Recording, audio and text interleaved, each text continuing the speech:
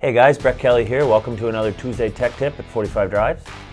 Today we're going to do a user submitted request, and I'm going to walk you through how to join a clustered storage solution, whether that be CephFS or Samba, into a Windows Active Directory.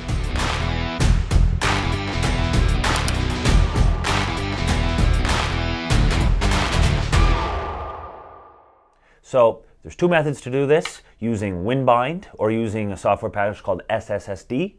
I'm going to talk about WinBind in this case, and why don't you come join me at my desk and I'll screen record the rest of this process.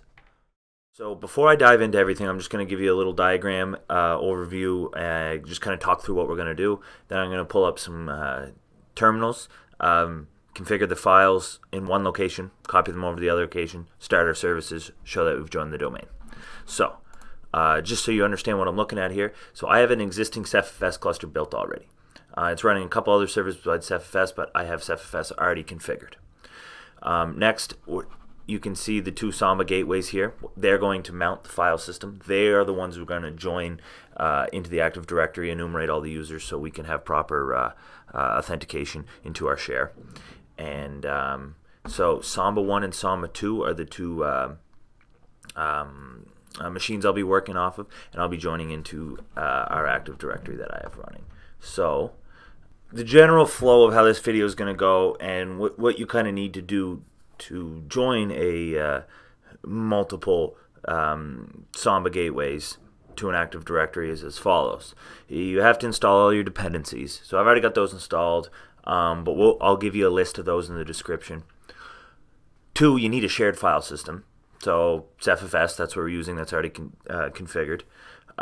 3, CTDB configured. CTDB is what manages the multiple Samba and WinBind servers, hosts a virtual IP that the end users connect to, fails over, all that fun stuff.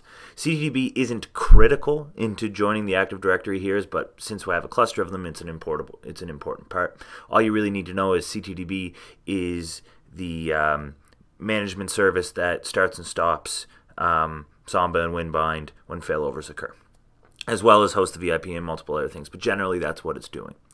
4, and the real kind of magic here is we're going to configure the Samba config file. And this is where we're going to define shares, permissions, the AD join info. So I'm really going to focus on talking about the AD info, defining all the massive multitude of options that Samba offers. Is a series of videos in itself, but so I'm going to focus on the AD join stuff. We have to configure Kerberos and the NS switch file configuration. That's relatively simple. We can breeze through that. 6, we'll actually join the domain. And then once we're joining the domain, we'll test our join, make sure everyone's there, make sure we can see our users and groups from our domain in our each individual Samba gateways. And we will assign permissions to the shared file system, the shares underneath. So that's how this video will flow. If I have to draw or anything, I'll pop up this dry IO screen, and but that should be the overview. So let me pop open to my VMs, that one and that one. So I'm going to work off, so I've got VSMB1 and VSMB2, so I've got a little virtualized cluster here, great for development.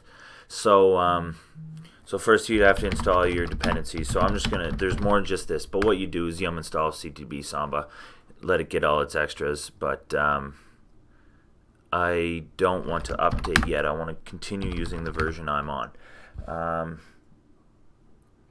So again, check the list below for the dependencies. Again, I'm on CentOS 7.6. Shared file system. I don't have any mounted, but I do have it set up. So let me do mount CephFS. No, sorry, FS gateway and the CTDB lock file. So if we look at what's mounted, here's my shared file system. So we have our dependencies. We have a shared file system. We need CTDB to manage multiple Samba and WinBind servers. So I'm not going to go into the details of that, but the magic in CTDB is you need to define some public addresses, and you need to define the nodes that you're managing. So what CTDB will do These are the two IPs of vSMB1 and vSMB2, and then these are the two floating VIPs that I've chosen that the end users will connect to the share with. You can do all kinds of fun stuff, put this into a load balancer or a round robin DNS and achieve some sort of pseudo load balancing that way as well. But again, not really here about CTDB, so CTDB will be set up, so we'll go into Samba now. So the magic with Samba is, let me clear my screen. So I'll go Vim, Etsy, Samba, Samba Conf. So I got a lot of options here, and I'm not going to pour through all of them, but I'll touch on the ones that are important to joining the domain. So clustering equals yes. Whenever you're using CTDB with Samba, you have to have this option. What it does is it makes sure that it keeps the password database in a shared location so everyone can locate it. If not, it'll be local on each machine. Dead time DNS proxy, not going into that. So the ID map configs are very, very important to joining an AD. And this is kind of the magic of how it maps a Windows SID, which is what Windows gives the number that identifies their users, and how we map that to a UID of what Linux uses to map their users. So as you can imagine, in a clustered scenario, you'd want to guarantee that the map from SID to UID, or I guess really what I want to say is that the UID, the number that represents that user on the Linux box that's doing the Samba sharing, is identical on each one. Because you can imagine if it wasn't, if you had permissions set up and everything was working great, and then failover scenario happens, okay, great, CTDB fails over, Samba fails over, but now you can't access your share because user 10,000 used to be John is now Joe. So it's imperative that the map from SID, the Windows ID number for the user, gets mapped the same way on every Linux server. So the way we do that is with the backend RID. So there's a couple options here, and you can go check those out in samba.conf man page if you want. But really, RID is great because it is an algorithmically, it determines algorithmically based on the SID how to calculate the UID. Therefore, no matter which server you run it on, it'll always apply the same algorithm to the same SID, therefore you get the same output. So it's imperative that when you're using AD in a clustered environment that you use a backend like RID. There are a couple others that solve the problem as well, but this one's really easy to set up and gets the job done exactly as you need it to. This other end here, so the other ID map config, where we're using trivial database 2, that's just for local users. That's kind of the default. You leave that there. And you notice we have star, which is pretty much a catch-all for any other domain that's not my domain, 45 Lab. So you can notice that the range of IDs here, from 100,000 to just one shy of 300,000, that's what it would map something outside of the 45 Lab domain to. And then anyone in the 45 Lab domain will give the output such that it falls in, but the output, the UID, will be calculated such that it's in between those two numbers. One thing to note is if you have a really big AD, make this range big enough to account for everyone. I've seen in the past where when it seems like an active it joined, but you don't quite get all the users, you made your range too small, so it wasn't able to enumerate every user. Anyway, that was a bit more than I wanted to say about that, but this is one of the most important ways to do it, and make sure that you use the RID backend when doing it. Log level, I've got that jacked up because I was doing some testing of other things later. Typically you just leave that out, default is fine. NetBIOS name, that is since this is a cluster and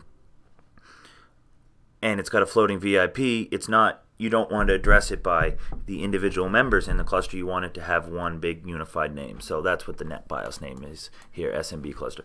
As far as your AD is concerned, that's what this share is called. It'll be called SMB cluster.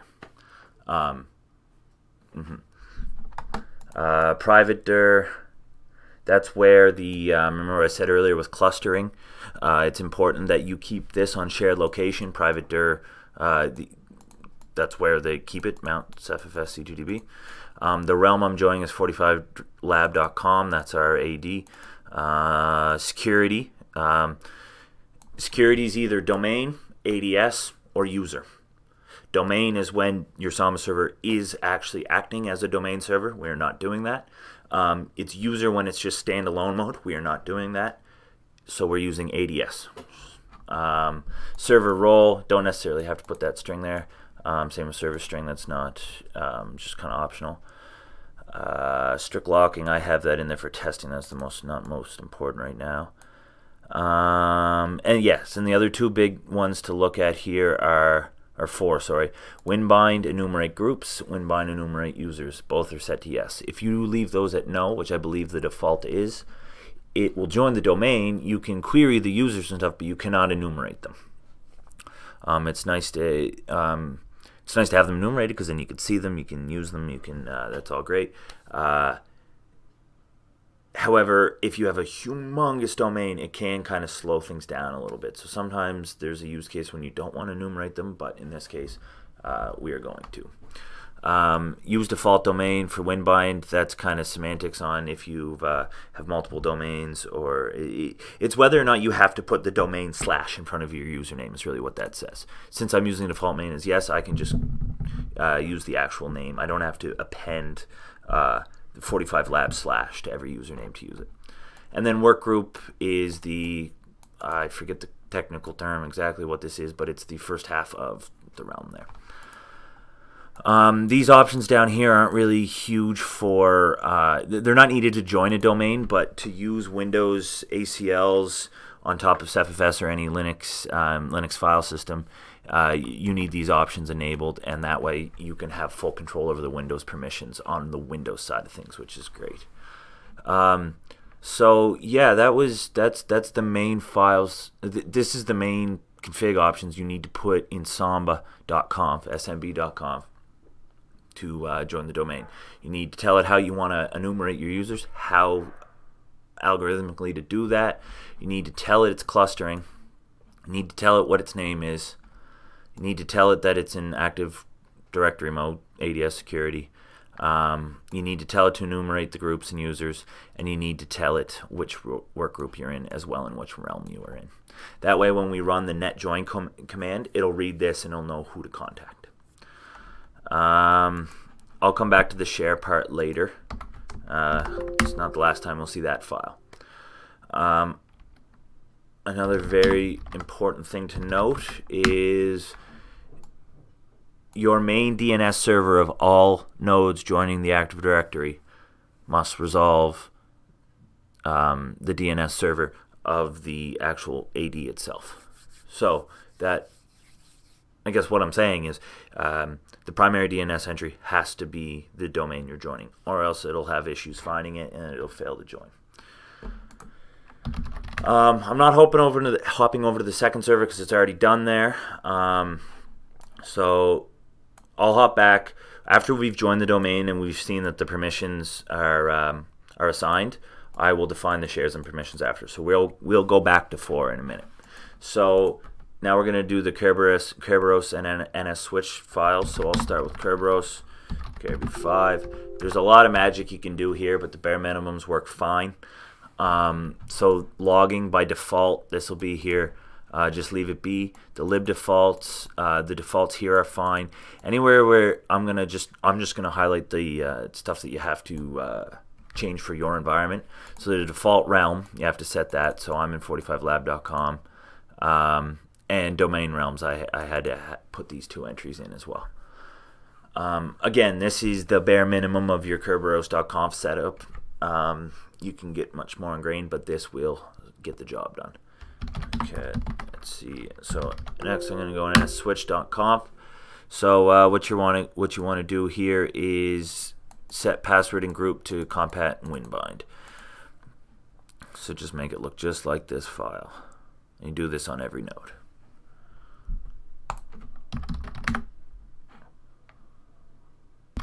So to do that, we do have to start CTDB has to be running.